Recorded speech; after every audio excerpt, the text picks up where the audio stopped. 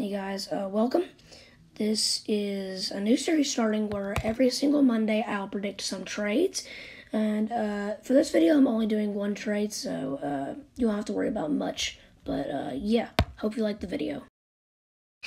As we know, the trade deadline is nearing, and I just want to talk about some of these trades I think that might happen. So let's go ahead and get started with just one trade for tonight. And here we go.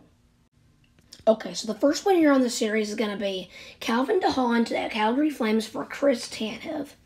Now, I know some of y'all are thinking this might be one of the worst trades that could ever happen, but I'll give you. Now, the reason I think this could be a good trade for both teams, both defensemen are really good at blocking. They can really just dig into the puck there, and they can just play good defense. As what they're meant for, Calvin DeHaan has only 7 points in the season, while Chris Tanev has 10. Now, defensemen, I don't see as them coming with points. No, I see defensemen as stopping the play and interrupting it when there's a dangerous attack coming on. And I think Chris Tanev is one of those players that can really just change the game and its flow. I know he gets injured a lot, but trust me, I think he's a good player no matter what.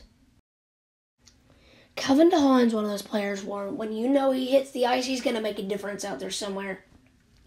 And he's really a game changer too. He can really get the pucks out of the zone, and he can just, defenseman. Yeah, guys, I'm sorry I keep stuttering.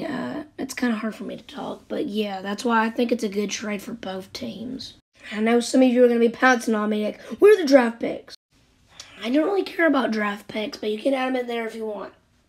I just think Chris Tanev could be a perfect fit for the Lightning, and Calvin DeHaan could be a perfect fit for the Flames, because they're both game changers. They can both stop the play easily. So yeah, that's all for today, and I guess I will see you in the next video. Go Lightning! Let's beat those Boston Bruins tomorrow.